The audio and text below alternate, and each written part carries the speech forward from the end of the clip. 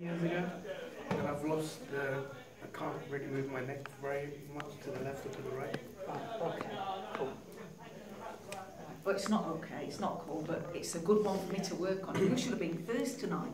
I was too scared. I was told it's going to be a comedy show. That's actually got me here. Well, it is a comedy show, really. Sometimes it is. And it was free beer as well, she said. Oh, free beer! Hey, that's what we're going on. We should advertise. Free Smirnoff Ice. Right, okay. So, how long ago was the car accident? Exactly about 32 years ago. Wow. Right, and at that time, were you in fear of your life? It was serious, yeah. Yeah, it was a serious accident. Yeah. Okay. So one of the things I've learned over the years working as a healer is when somebody's had something like that, it's not just about the physical. It's almost like there's this massive holding on to energy, and that can be what's trapped in here. Okay.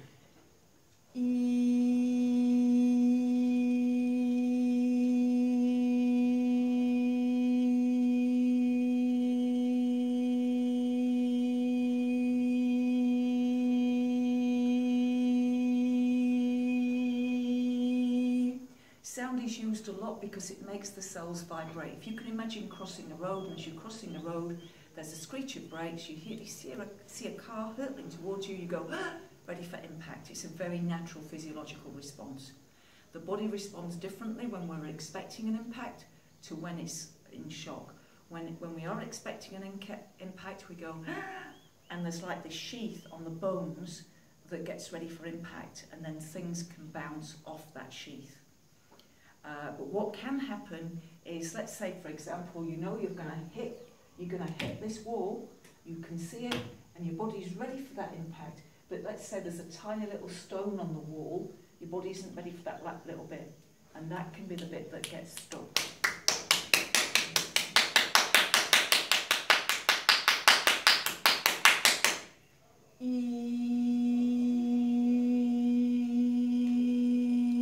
First thing they're doing is bringing in energy through the crown, but they're also working to address the fear that was held in the body at that time. And so my hands are going really quite hot at the moment. Usually when my hands go hot, that means we're working on muscles, to relax muscles. When they go cold, they're working on the bone. Lots of different guides work through me based on what the person needs. So if somebody's got a neck injury, then the surgeon that comes through is one that will specialise with necks. And so this one is Dr. Oswaldo Cruz, and he usually works on anybody that's got any kind of paraplegia. All right, so they're doing a scan. The beings that work through me, they invariably feel amazing to me, which is why you'll see me looking younger at the end of the night. I won't be exhausted.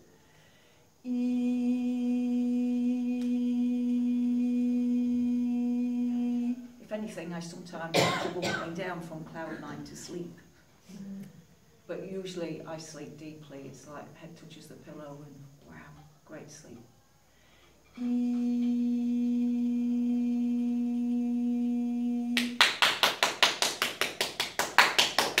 Right, just try turning your head again. Notice how that's feeling. Definitely looser. It's looser already, isn't it? You Yeah. can see that. Brilliant. Right, now they're getting stuck in. So all the movements you see me making the whole evening, I never decide to do any of it myself, apart from go for me drink. The rest of it is there. This is where the energy's stuck, right here. Now all of the healings that have started tonight will continue. You're just at the beginning of a journey, guys. They unblock the energy channels. They'll keep working with you for at least 21 days. And even if you've not been out the front, you will find whatever you've asked for, they'll start working with you on. Just give that another try. Yeah, much better. It's a lot better, eh? Yeah. And it's been like that for how many years? 32. 32 years. I've never turned my neck so much to the side like that. Now the next bit is here. Now a doctor would never look here for energy. Never, never. But it's because it's so long ago. Now this energy is going to be taken right out of the auric field so that it don't come back. A healthy aura extends about 30 feet. Yeah, you try turning that now. Crazy. That's good, isn't it? Yeah. Because he came tonight. Yeah. And you didn't get his free beer. I'm getting one afterwards. Yeah. So we straight down the bar. I've spent a lot of years being absolutely teetotal, but now I will occasionally have a glass of something, won't I? Yeah. It's all good. Everything in moderation, guys. Oh, they're still working. Yeah, you're going to get a really good result.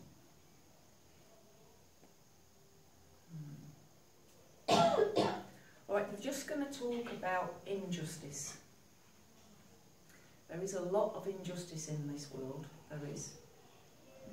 But there is also divine justice. You need to know that everything that happens to you here, everything you experience is known about, every hair on your head is counted.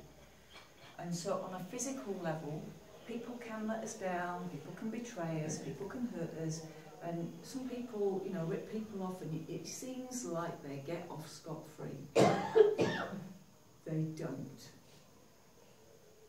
Yeah? It also seems like the people doing a lot of good in this world get no thanks, no recognition. Well, you wait until the afterlife, you're going to be amazed.